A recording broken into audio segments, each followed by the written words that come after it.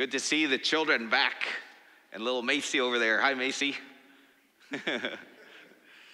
So what a year it's been so far.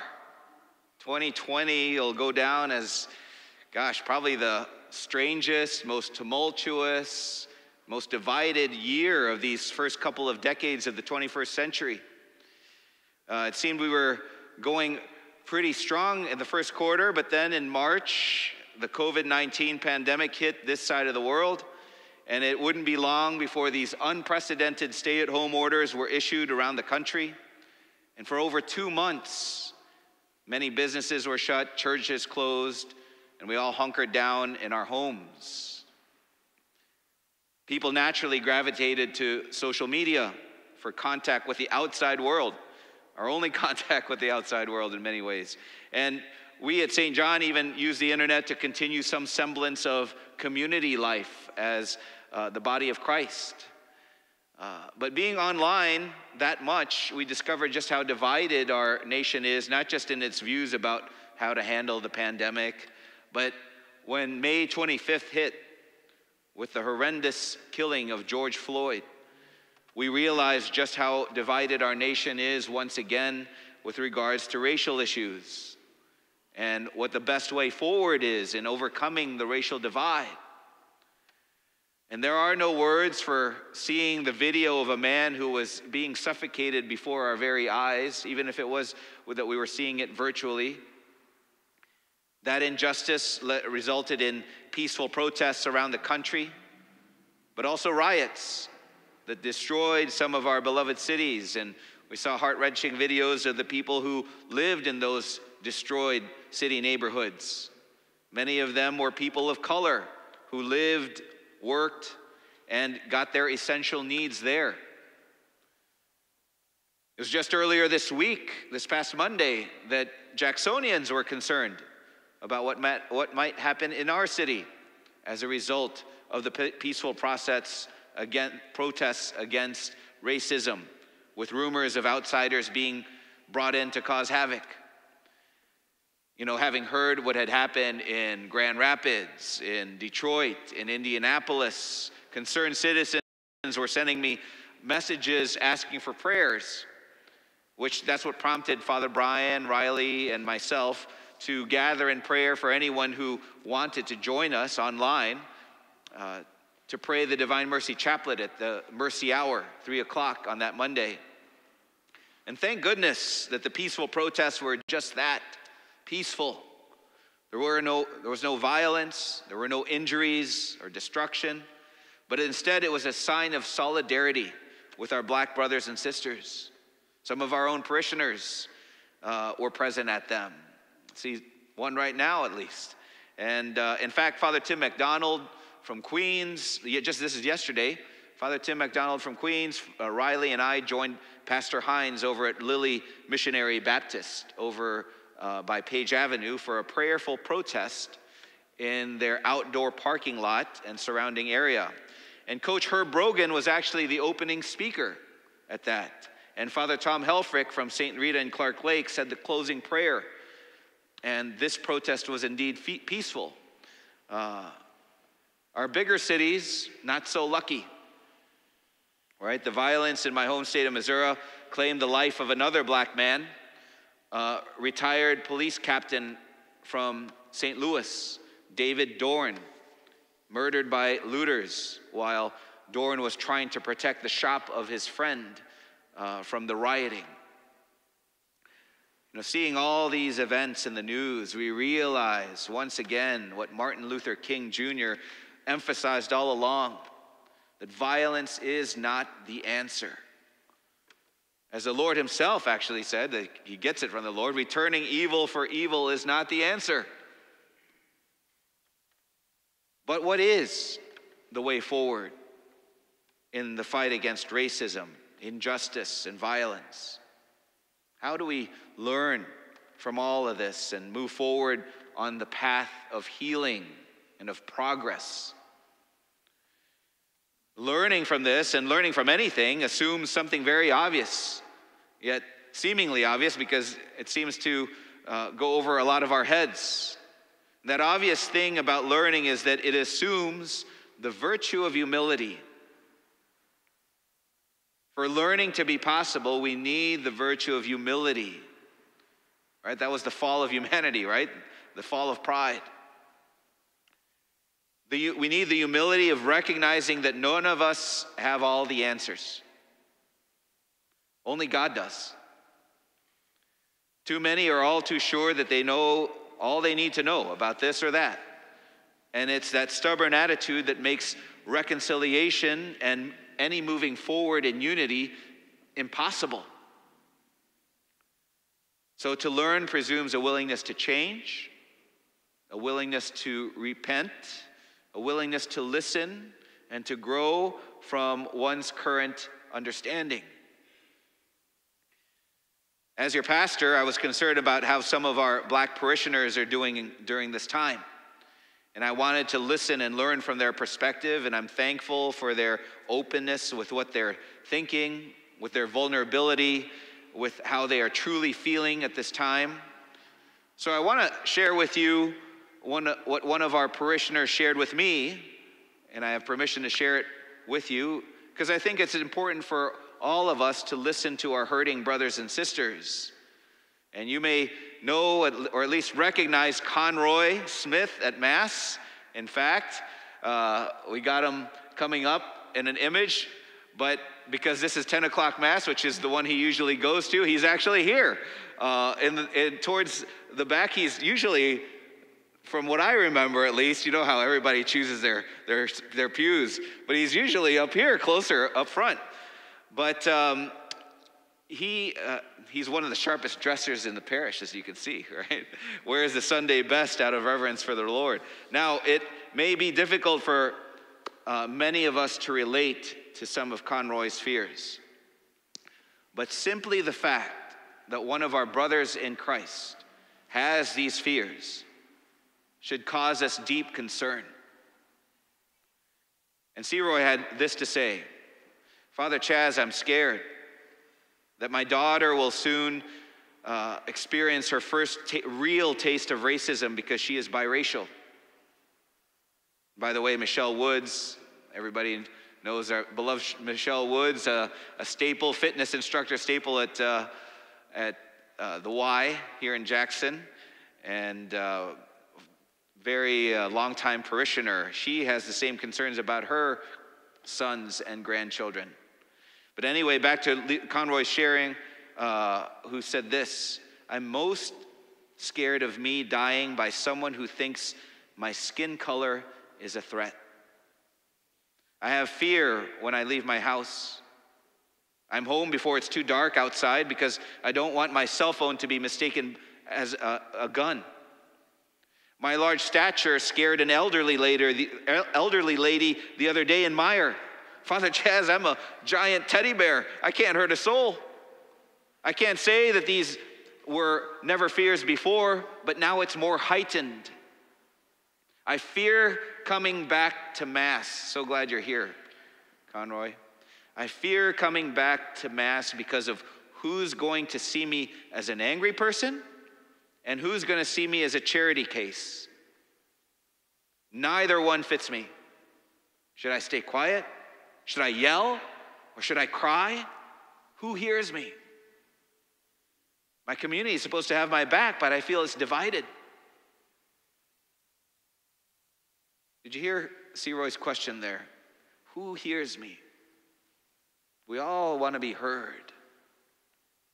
So I respond to you, Seroy, we hear you. We, fellow members of the body of Christ, hear you.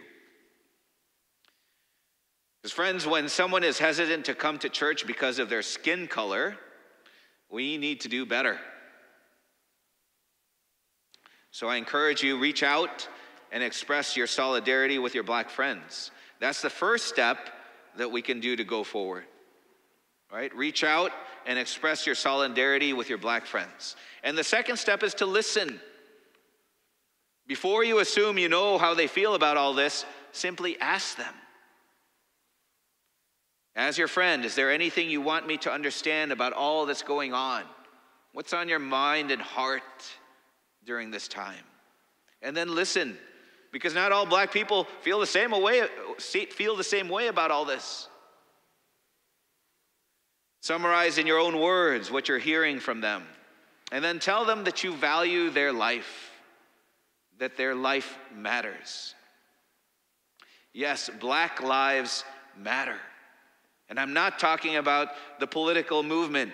It really sickens me how politicized a lot of these things are, because it just increases the hate mongering. But it's good to say specifically that black lives matter, because when one group is particularly hurting, responding with the obvious, all lives matter, can be hurtful. Right? Let me offer an analogy that may help us better understand that. For us who support the respect and dignity of all human life and fight for the dignity of preborn children, if we say children in the womb matter, but every time we say that, people respond to us with the obvious, children already born matter, and how a bunch of other groups of people matter, such responses can come across as hurtful, and we can be tempted to think, you really don't think children in the womb really matter. The point of singling out a specific group of people during a given time is to recognize how they are undervalued. And perhaps the innate dignity as a human person is not fully recognized and respected. Right? Like, for example, if it's the time to honor veterans, and we say how much their lives matter to us, how much we value them, and then we come back and say, all lives matter.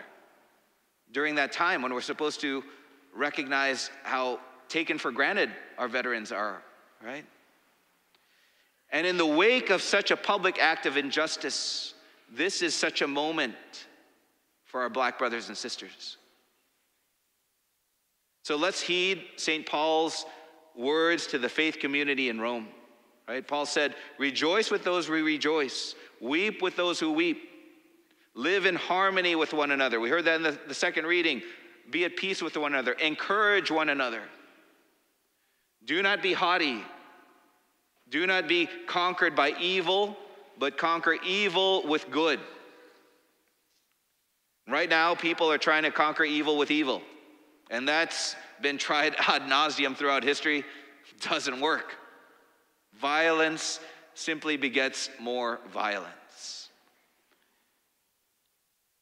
Instead, love one another as I have loved you, Jesus said.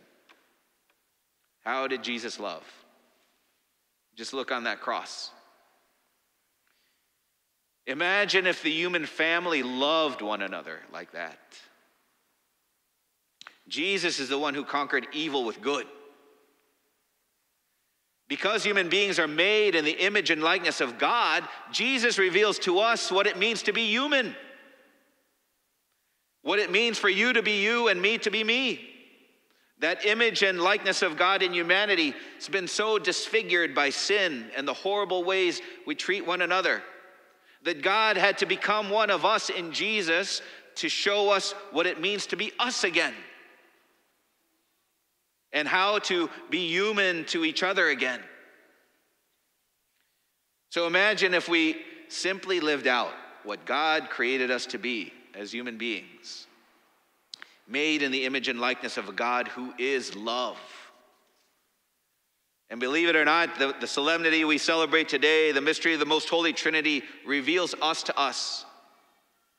Because we are made in the image and likeness of a God who is a relationship of persons.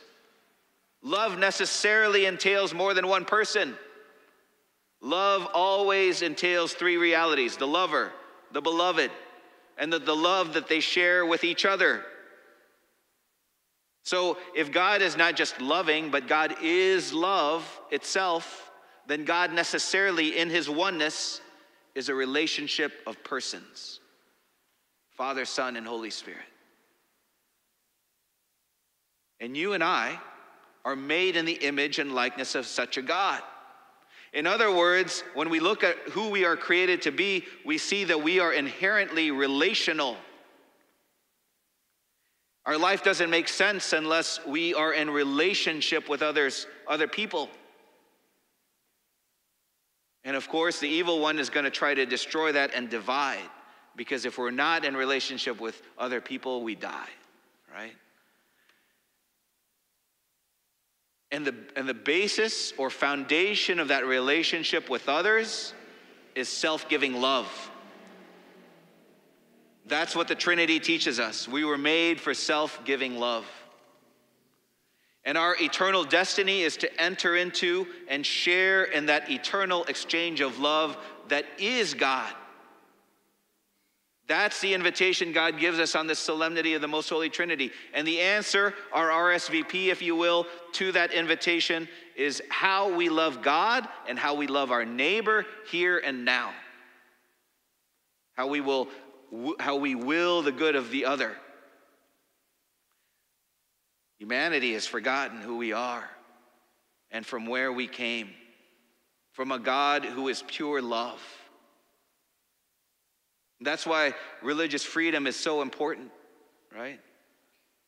The forces of destruction in this world would try to ensure we don't remember where we came from, which is why the eradication of God from society is simply evil and a ticket to hell on earth. We're starting to see some of that already. Until we return to Him and His ways of love, we will never find the answer to how to move forward together in unity, which is the central truth of the Trinity, whereby three distinct persons don't hate each other, but come together in love as one. Our first reading was about Moses' encounter with God, and the Lord would lay it out to him pretty clearly. In a later passage, he told Moses, "See, I have today set before you life and death. If you obey the commandments of the Lord your God, loving the Lord your God, and walking in His ways, you will live and grow numerous, and the Lord will bless you.